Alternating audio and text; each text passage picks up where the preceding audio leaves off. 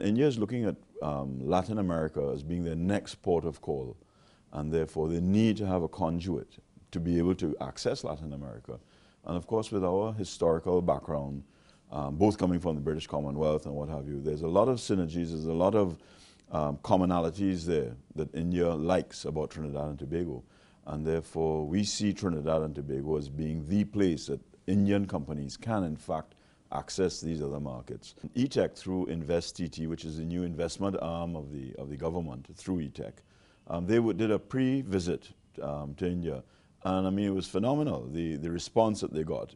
So just before coming to India, we actually had in Port of Spain, we had meetings with Indian companies who are serious. This is serious business. These people are in fact moving ahead. One particular company that works for the Indian Defense Ministry is looking at the manufacturing of, or assembly I should say, of computers, tablet-type computers in Trinidad and Tobago.